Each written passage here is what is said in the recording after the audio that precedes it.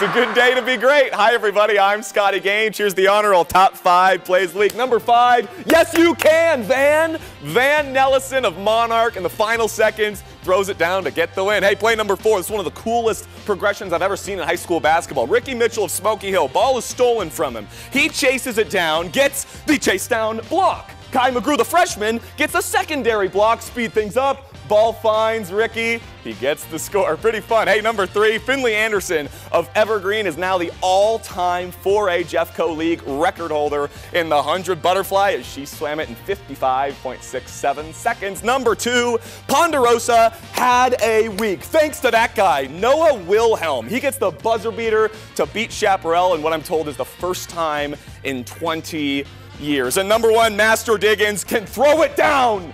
They call him Master for a reason. The Faith Christian kid chucking it through the hoop. You'll love to see it. Hey, I'm Scotty Gaines. You can vote for your favorite play, 9news.com/HSS. Share your cool clips like this to us. You might get on TV. Sports@9news.com is our email. We'll see you this weekend on the Prep Rally.